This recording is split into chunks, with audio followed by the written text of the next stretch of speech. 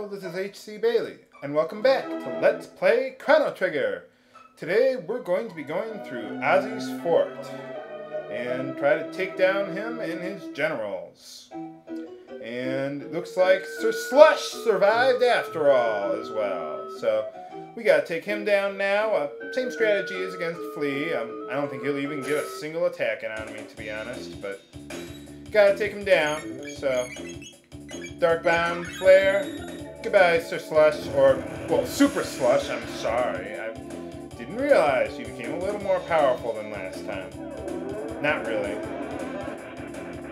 Flare is so good. It's almost as strong as Luminaire, given its base power.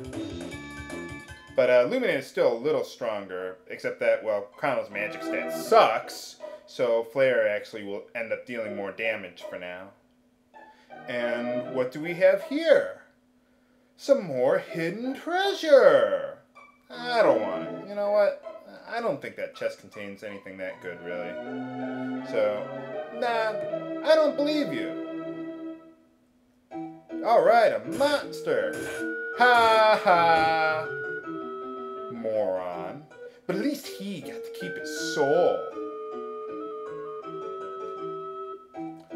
Alright, so now he leaves, and now let's go back and get that treasure. Ha ha! Alright, now, hi-oh! And we get some more secret treasure! And we get some good stuff for Magus here. Basically his, well, maybe not his ultimate equipment, but equipment designed just for him, and some of it is his ultimate equipment, so I'm going to take a moment to equip that and use the magic tab on Robo, and be right back.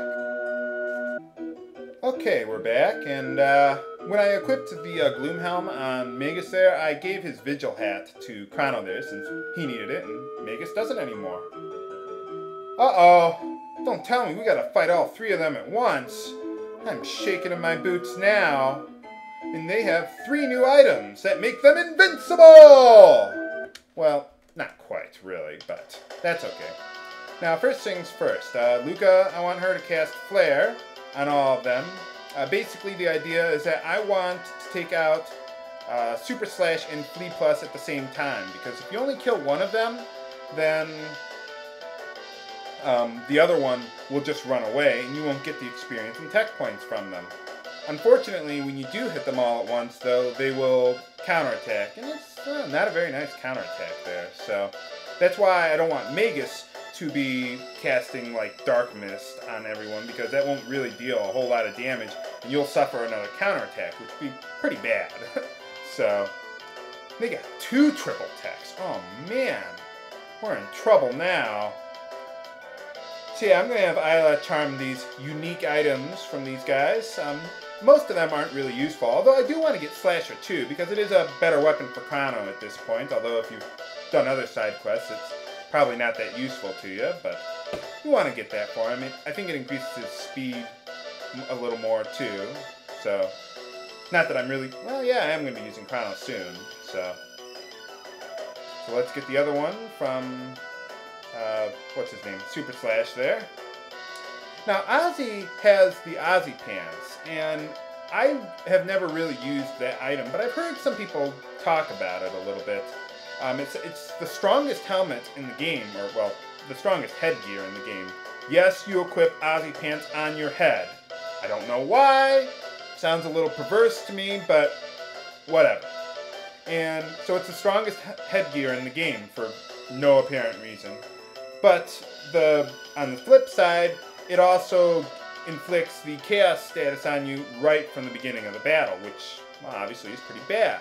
However, I've heard some people say that they actually like the Ozzie Pants, because basically all you have to do is take one physical hit or use a heal item on them or whatever to remove the Chaos status element, and basically you've got essentially the strongest helmet in the game equipped on your party member now with no other side effect after that. So, I don't know. I still don't like it myself.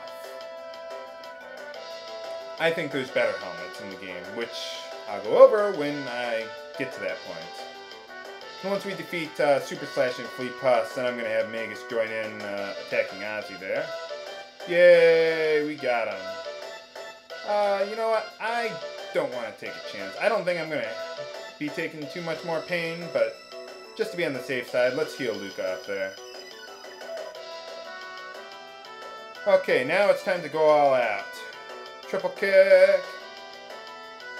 I gotta remember to use her Dino Tail more often. I keep on forgetting about that. Oh well. Yay! We got him. And we all gained a level.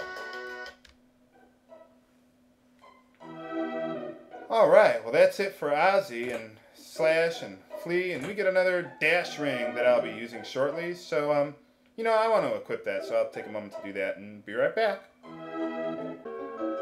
Okay, just one thing I just realized. I was mistaken about Slasher 2. It does not increase your speed. I was thinking of the original Slasher.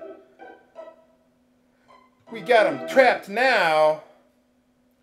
Okay, so basically, same thing as before. When you fight Ozzie, you gotta hit the cranes, so could have been a little more inventive this time around, but oh well. I heard in the Japanese translation, they actually elaborate a little more about when Magus said he wanted to create a world of evil. He says that he was really only using Ozzie to gain power, and you can figure out, thus he was only doing that so that he could summon Lavos to destroy him. So Magus was actually a good guy all along. He was just pretending to be bad. You can't fool us again, Ozzie. You will never defeat me! Here we go. Where's the command menu? What, was that the sound of a kitty? Where did the cat come from? What's the kitty doing? Ha ha ha ha! The cat destroys Ozzie! Yes! Yes! Cats for the victory! Alright, and for some reason, Ozzie shattered even though he wasn't in an ice cube or something, so... Okay, well we're done here, so let's see what happens when we, since we defeated Ozzie this time around and he wasn't able to found the Village of the Mystics. Okay, so let's check out what's going on here. Huh, they got different music going on. Well, Ozzie the 8th is here, and he's the one doing all the dirty work now. Ha ha! And Imp is in charge of the village now, and oh, we've got a ferry going between Medina and Truce. Oh, how nice! Oh, these monsters aren't so bad after all. Let's see what everyone else is doing around here. Let's see, how much does the inn cost? 10 gold! Alright! Man, things are a lot cheaper around here. Let's see what the shop is selling now. And they got goblins selling stuff instead of those, what were they, henches? It was a while ago. Wow, these things are even cheaper than they were at the Algeti village. How did the Algeti village have such advanced equipment anyway? I mean, they were dirt poor. I mean, why would, like, the Enlightened ones have let them have all that armor and stuff? Hey! Where's my freaking statue? Okay, well that's all we can do here, so now let's head on to the next side quest in the future! Yeah, there's nothing else we can do there, so... We have to head to a factory where machinery originated. Oh, there's the Black Omen there, okay. No, I don't want to go there quite yet. Where the hell is this place? Isn't there like a map or something? Oh yeah, I suppose I forgot to tell you. The select button gives you a map. I don't know if you have to be in the epoch to use it, but... Well, let's find out. Oh, okay, you can press select to do it anywhere. Okay. Well, there you are. Press select, you get a world map. Yay! Okay, and here's a factory setting. Let's try to use this computer. Hey! Turn on! Why won't you turn on? The update manager is bouncing at the bottom of the screen like a Jack Russell fucking terrier. Oh, okay.